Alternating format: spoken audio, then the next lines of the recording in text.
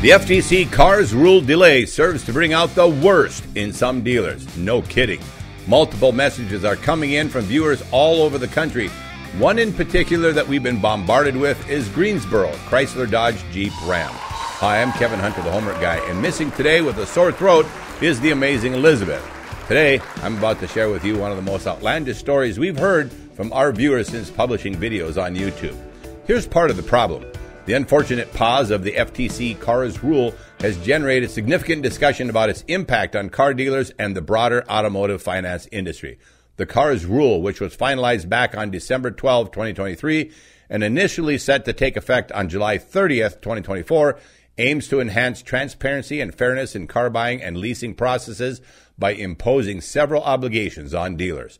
These obligations include prohibiting misrepresentations regarding material information about a vehicle, requiring clear disclosure of the offering price, and mandating specific financing disclosures.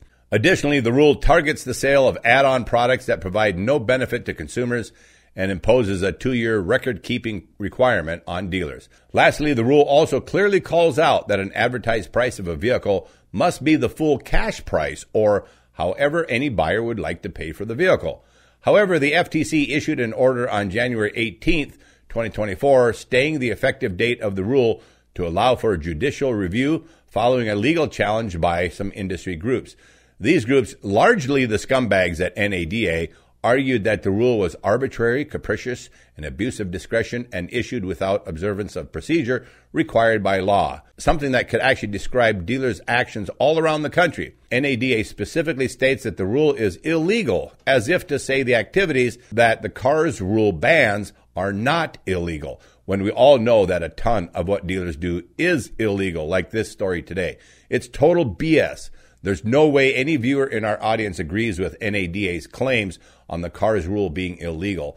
Now, let's step away from this FTC analysis and look at what's happening right now with a very unscrupulous car dealer out there. And no, this is not the only one. Just a heads up to those of you living in North Carolina, you might not want to patronize any of your local dealers because there are tons of documented reports coming out of NC about unscrupulous dealers.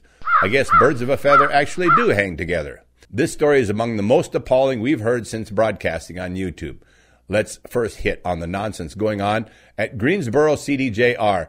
First reported on 2 YouTube creators' channels, TK's Garage, and then Buttered the Insider followed up on it, talking about Greensboro's mistreatment of a customer named Bryant, and then the forgery of his signature after he ordered a Demon 170. They even went so far as to notarize the forged signature, and then the notary misspelled Bryant's name. All of the supporting documentation is there. Bryant wrote a complaint about Greensboro on January 29th to the Better Business Bureau. It reads, "I ordered a Demon April 8th, 2023, took a deposit, ordered my car wrong, never made changes by cutoff, promised to give me a price break. Before the car came in, they told me they would not renegotiate the price." No surprise there. "Had to file a dispute to get my money. In the process of filing charges and going to sue."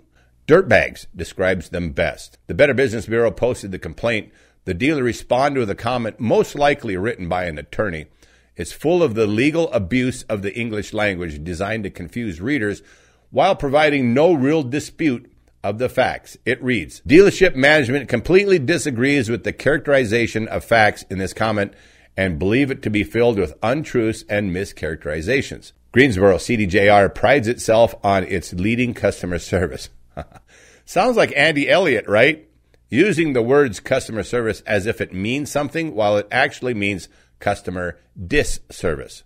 Look at the words, friends. The response doesn't say the facts are not the facts. It says they disagree with the characterization of the facts, a big distinction. But the facts are still the facts. It goes on to say, "We believe it to be filled with untruths and mischaracterizations." This is the legal abuse of language that does nothing to say the statement isn't true. Remember the Amber Heard and Johnny Depp case? The use of the word mischaracterization was used frequently to respond to facts that incriminated Amber. This dealer statement starts with, "We believe." The truth is that they could believe anything, including not believing that they are dirtbags. The entire mischaracterization is related to the fact that the customer says the dealer is a dirtbag. A characterization is the creation or construction of a fictional character, like a dirtbag. Most importantly is what it does not say. It does not say, we deny these charges. The statement is false. Now, why don't they say this? Because the truth is that they are likely facing criminal charges. Most likely the person who fraudulently signed the documents and also the person who fraudulently notarized the documents. Well, somebody is going to be arrested and charged in the end. The customer is very savvy in this case and has it all documented with text messages with the dealer. The funny part is that the customer's first name is actually spelled Bryant, B-R-A-Y-A-N-T. Then when they forged his document, they misspelled his name using Bryant. This dealer is screwed. Now, if this wasn't enough, the Better Business Bureau is loaded with complaints about this dealer all throughout 2023. If you remember, friends, we discussed in a video how to find a better dealer not long ago. It's right here. We said the dealer must score a 4.4 or higher. There's a reason for this. Look at this dealer sitting at a 4.2, and they are terrible. There are tons of clues of very unhappy customers. Many of the bad reviews have zero response from the dealership, a huge red flag. Take a look at a sample of some of these, and then here's a review by Sheldon Scott that details a ton of problems. He didn't get his title. He mentions repeatedly being lied to. There was a period of time he couldn't drive his car because the tags were expired. And then he later finds out the vehicle had been in an accident, a fact not disclosed to him at the time of purchase. He concludes his review by saying, "This is a shady dealership, and I hope they get what is coming to them." We totally agree. Well, Sheldon, they are getting roasted all over YouTube. We hope this helps, and a special thank you to YouTube creators known as TK's Garage and Buttered Insider for their coverage of this story. Make sure you check both of these creators out. Great guys.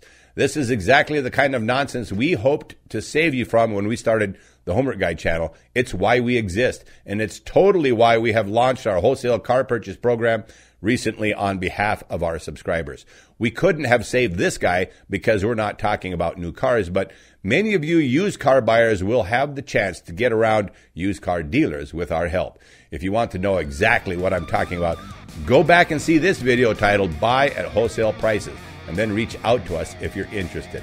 For those of you who have heard about our fabulous membership program, you can sign up by clicking that join button right below the video or by texting Elizabeth at 701-441-3399 and she'll send you a link. Thanks again to our many faithful followers who just keep coming back, and a special thank you to all of our longtime subscribers out there. You guys rock. God bless you all. I'm Kevin Hunter, the Homework Guy, signing off on behalf of the Homework Guy team. And yes, we are serving truth, justice, and transparency in the car business, and always will. We are leading the way to a whole new car business model. But for now, I've got to go.